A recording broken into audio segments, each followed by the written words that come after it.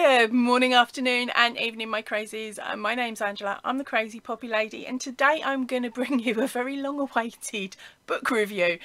I say long-awaited because I was really lucky. I won this book over on Instagram quite a while ago. I've also made projects out of it and shown it to you, and for some reason I cannot find the video showing you the book. So this is that video now, so apologies for it being so late.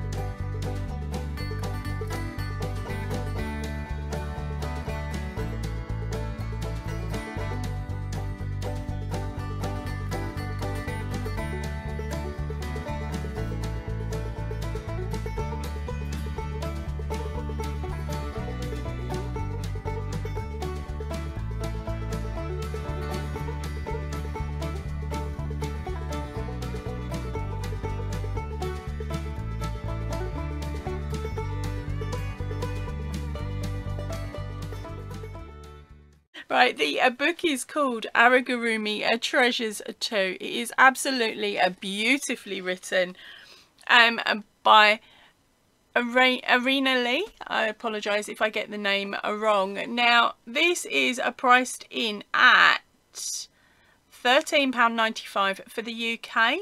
USD is £18.95. Canada is £24.95 and Europe is €16.50. Okay, so that is how much it is priced up at. There will be hopefully some links for some shops for this book in the description box down below. But now let's pop down to the overhead camera where I will show you pictures of some of the patterns you can make, and be warned, it's going to be cuteness overload. Right, so here we go. Here is what the front cover looks like. Isn't that gorgeous? Look at those cuties on the front. That is nothing compared to the cuteness overload on the inside. Right, so of course we'll start off with our front covers here. Now we have a page with all of the cuteness on, but I won't go and show you them because that'll spoil it. There's bigger pictures inside. Now we have the about this book, which explains all about Erina and her little journey and all the other bits and pieces. We then have information on your basic materials, what you're going to need: crochet hooks, stitch markers, stuffing, eyes, how to read the pattern for the pattern structure.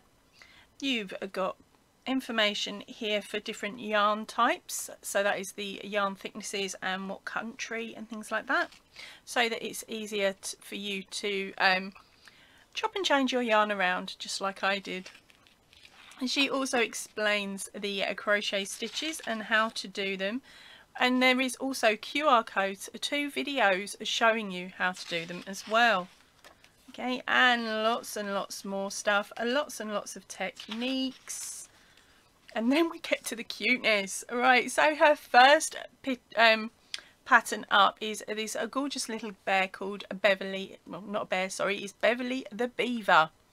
Okay, so she is rather cute. I'm not going to show you all of the pattern, of course, because that's a bit evil, isn't it? But it comes with so many gorgeous patterns and gorgeous pictures. Look at her modelling her headband there. Okay, so you can even see her little beaver tail just here. Right, and the next pattern up is a Billy the butterfly. Oh, it's cute. Okay, and of course there is information in here on how to make every single section and how to build it up, as well as her little supermodel moment here. Next one up is a Bonnie the teddy. So it is a Bonnie rabbit plus a little rabbit teddy bear. And yes, all of that is included, even down to her ruffle skirt. And the good thing about the ruffle skirt is you actually build that onto the teddy bear. So the child, if you gave it to a child, the child could not remove the skirt unless they got the scissors on it. Shh, don't ever tell them about scissors. Okay, the next one up, which I love as well, is a Coco the crocodile. Now, when I saw this, I was actually watching some Marvel films. I just had visions of Loki. Need I say any more? If you're a Marvel fan, you'll get what I mean. There we go. So, as I said, lots and lots of a cuteness overload. Don't panic. You're going to get to see the next picture now. Look at this. This is a Darcy the dragon. How stinking cute. She even goes into detail here about how to do the feet, which is a new technique that some people may not know, which is making the toes and joining them as you go. Very similar to how you would do it with a set of legs. Okay, the next one up is a Dorky the elephant. Oh, so cute. I really should have put little page markers in this, but I didn't. Right, and next one up is Epsy the donkey with her cute little flower garland and her little rug on her back, as well as a swooshy tail.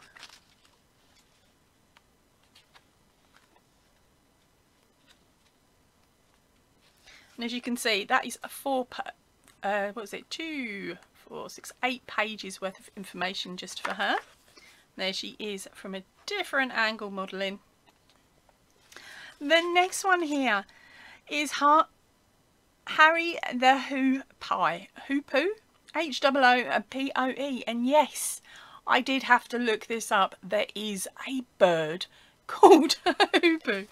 How strange. But again, this has got some really cool techniques in regards to joining on the head and the feet as well. Are really coolly made, all in one section.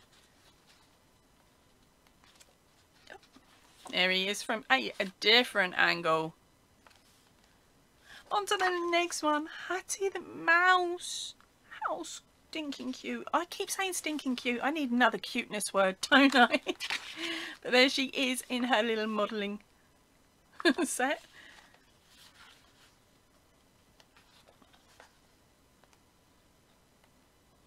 Right, next one up is a Mabel the cow. She needs hair.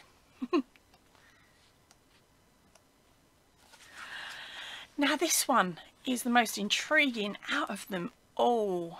Wow, this is Mackenzie the seahorse, and yes, this is one I would like to tackle. But now, if I did make this one though, I would definitely be doing it for me and in cottons. He is, yeah, you know the phrase. Look at him from another angle. How cute. Oh, did it again.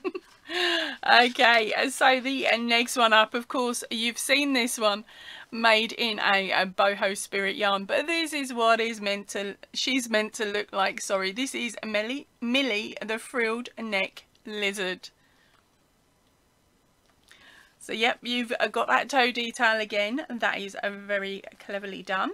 The frill as well is really cleverly done, and as you know, my George does not have a bow and he does not have the scales. I have made them, but I wasn't too sure I was doing it correctly, so I decided I was going to leave them off and try them another day.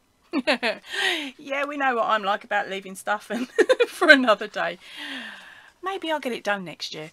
Right, the next one up is Tolly the goose.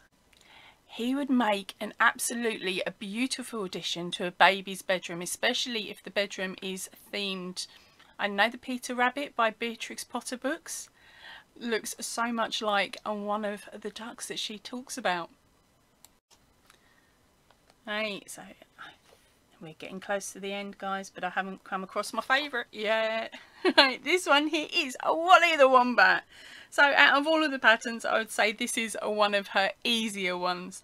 Now he is made to lay down, so if you made that in a really chunky yarn, that would be a really cool head cushion. But he is super cute. Okay, now it's my favourite. I haven't done him yet either. This is Benedict the Shrew, and of course he is a little shrew. So a really small, a really diddy, and this is another one of the ones out of the book that one day I will get round to making.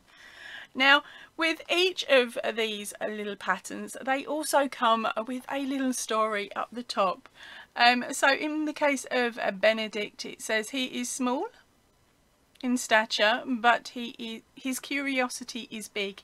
He's always on a mission to solve the next big mystery and undertakes exclusive research for the task ahead of him in the evenings.